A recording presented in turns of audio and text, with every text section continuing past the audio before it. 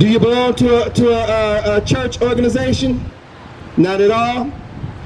Why don't you pull over and have a conversation with us? Say now, right now. No, according to the Bible, you know what your nationality is? According to the Bible, you're an Israelite. You're a so-called African American. Your driver's license identifies you as black. You're an Israelite. The Bible is your history book, right? This right here was written for you and for your father and for your mother and for your brothers and for your children. This right here. Bible, give me Revelation chapter 2, verse 24. Book of Revelation chapter 2 and verse 24. But unto you I say, and unto the rest in Tyre. Jump down to verse 26. This is Revelation chapter 2 and verse 26. And he that overcometh and keep my works unto the end, to him will I give power over the nations. Read it again. And he that overcometh and keepeth my works. What are the works? The works are the commandments. To that man that overcome his sin, his lust. To that man or woman that overcome his lust, his evilness, his wickedness. To that man that can overcome and keep the works, can do the commandments. Read. And he that overcometh and keepeth my works unto the end, to him will I give power over the nations. Unto the end, until the return of Christ. Unto the end, until the return of Christ. Christ is going to return. Christ will return. And my man in the car.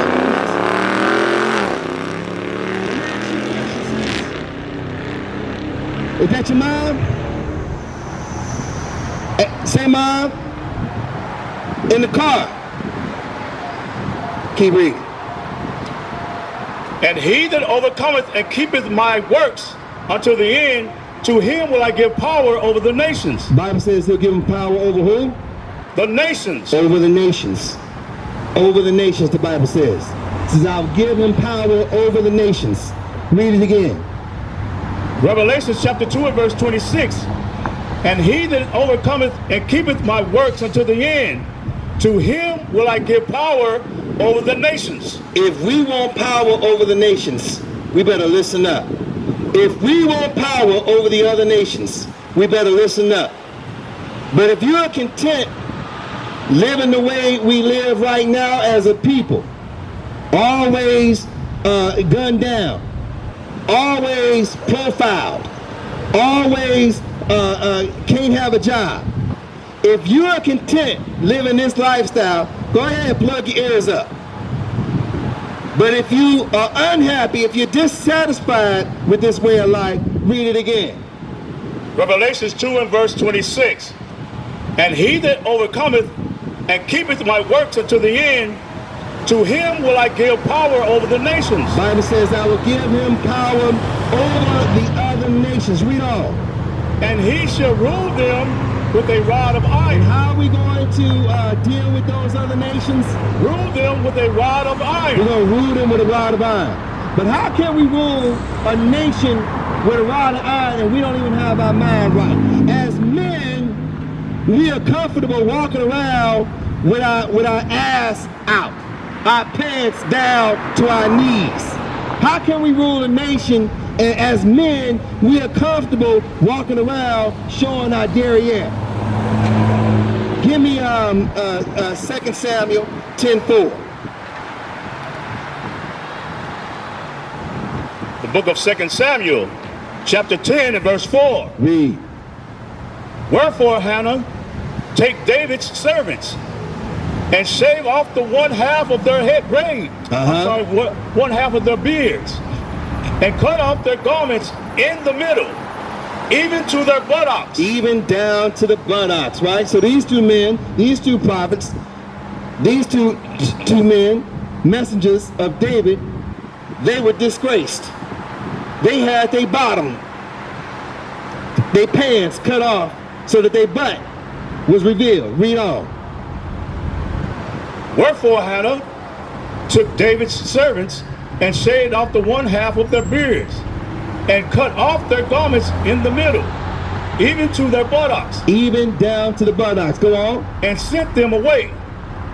When they told it unto David, he sent to meet them, because the men were greatly ashamed. It was a shame. The Bible says it was a shame for a man to show his butt, to show his derriere, to have his pants sagging. Bible says it was a shame. But we're comfortable. So either we can continue living in shamefulness, or we can begin to live as though we know we are meant to rule over other nations. That's right. As though we know we're meant to rule over other nations. Go back to Revelation 2 and 26. Read that again, one last time. Book of Revelations, chapter 2 and verse 26. Go on. And he that overcometh and keepeth my works unto the end, to him will I give power over the nations. And he shall rule them with a rod of iron. Bible says he shall rule them with a rod of iron. Go on. As the vessels of a potter shall they be broken to shivers. The other nations shall be broken to shivers. Go on. Even as I receive of my Father. And I will give him the morning star. Right. And I'm going to give him Christ Jesus, the morning star. The understanding. This is what the Bible is telling us. And my man, let me ask you a question. In the red car, do you read the Bible? You know what your nationality is according to the Bible? Say a king. That's a title. Your nationality reveals who you descended from. Who is your father's father? Who did you descend from? Right? Because white people descended from someone, Chinese people descended from someone.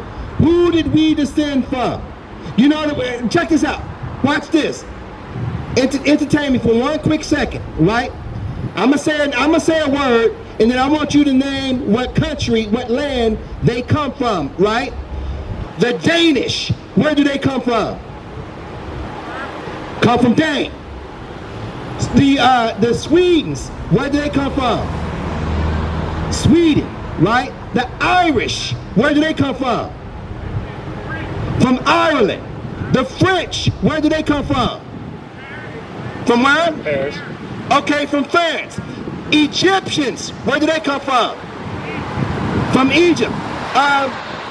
Liberians, where do they come from? From Libya, right? I'm sorry, from Liberia. African Americans, where do they come from? Or the blacks, where do they come from? Look at you. Now you had to describe a whole land continent instead of saying a specific country. You know why? We lost our inheritance. So then that begs the question, who are we? The Bible tells us who we are. Right? Check this out before you go. Give me Deuteronomy 28:68. I'm going to show you who we are, where we come from, according to the Bible. It's the book of Deuteronomy, chapter 28, verse 68. And the Lord shall bring thee into Egypt again with ships. The Lord is going to bring the Israelites into Egypt, into slavery. The word Egypt means slavery. Again with ships. Slave cargo ships, right? What race of people went to slavery on slave cargo ships?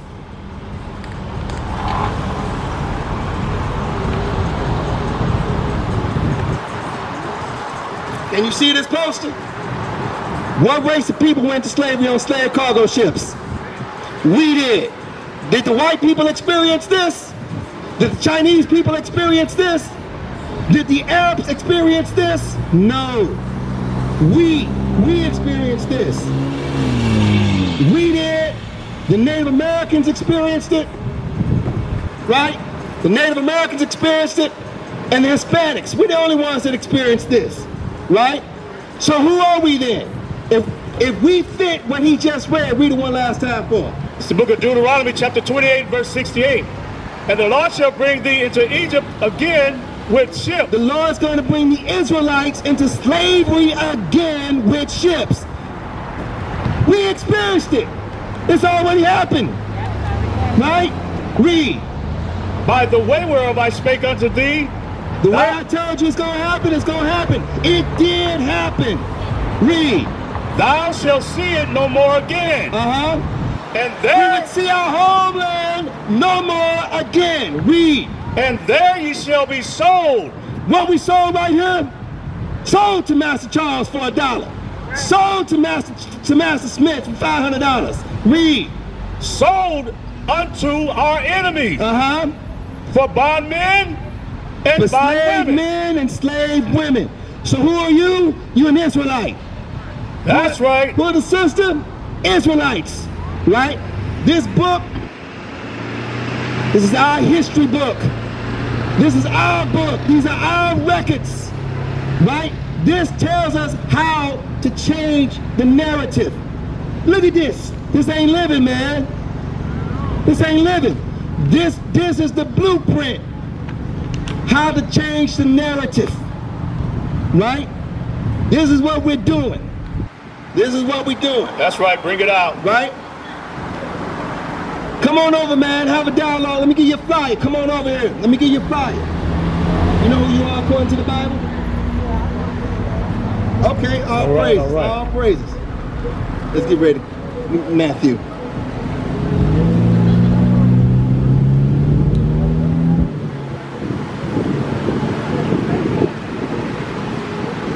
It's the book of Matthew, chapter 26 and verse 6. Now when Jesus was in Bethany. You know what, before you get Matthew, go to Ezekiel. Go to Ezekiel.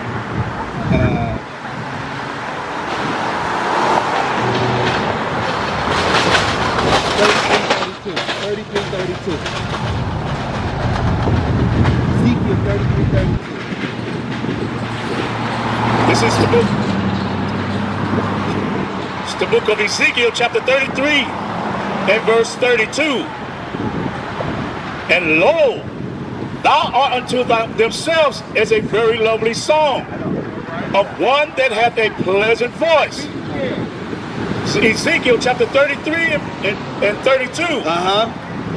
And lo, thou art unto them as a very lovely song. The Bible says that these two men with the blue t-shirts on who come to this corner just about every single week, right? For about the last, we've been coming to this corner for the last 9-10 months. Yeah. To this particular corner, right? So some folks have seen us repeatedly at this corner, correct? Read it again. So Ezekiel chapter 33 and verse 32. And lo, thou art unto them as a very lovely song. It says, we are unto the people as a very lovely song. It's like we take the microphone and we sound like Luther Vandross. It's as if we take the microphone and sound like Freddie Jackson. Go on. What you say? Who is that? Listen to what he's saying. Read it again. This is Ezekiel chapter 33 and verse 32. And lo, thou art unto them as a very lovely song. The Bible said that these two men that you see reading this Bible on this microphone, that we are like to the people a very lovely song. We should be. Read it again. Ezekiel 33 and 32. And lo, thou art unto themselves a very lovely song. Of one that hath a pleasant voice. Of one that has a very pleasant voice. Go on. And can play well on an instrument. For they hear thy words, but they do them not. They hear our words, but they do them not. That's the harsh reality. You hear the words we are preaching, but you don't do what the words tell you to do. We come out, we want our people, we love our people, we want our people to repent. Give me Leviticus chapter 19, verse 17.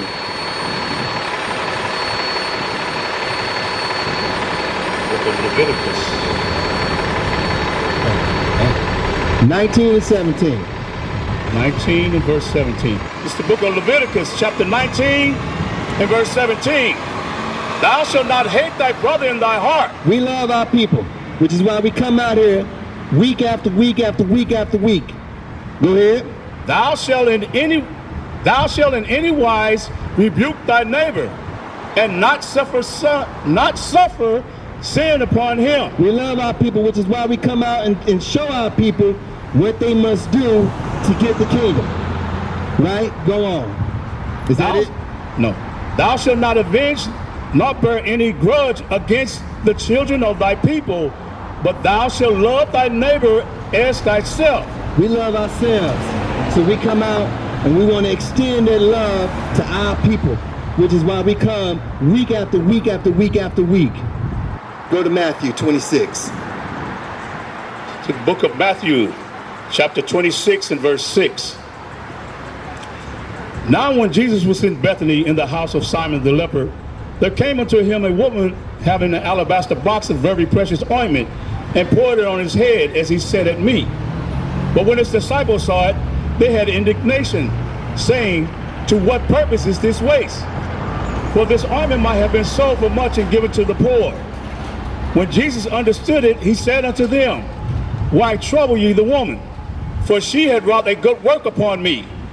For ye have the poor always with you, but me ye have not always. For in that she had poured this ointment on my body, she did it for my burial. Verily I say unto you, wheresoever this gospel shall be preached in the whole world, there shall also this, that this woman had done, be told for a memorial of her. All praises. Praises. Shalom until we see you again, Lord willing. We will be here next week.